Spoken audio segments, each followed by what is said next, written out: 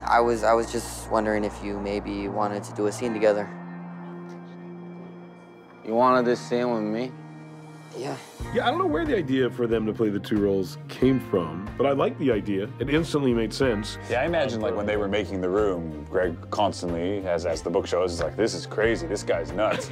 And James and Dave have had that relationship their whole life, I think, where Dave's like, I love this guy, but man, he's nuts. Seth came up to me at one point and he was like, dude, if I was in your position sitting across from my brother and he was dressed up like that, I couldn't get through 2 seconds without busting up laughing. But, you know, I'm used to my brother doing everything and anything at this point. All right. Touchdown!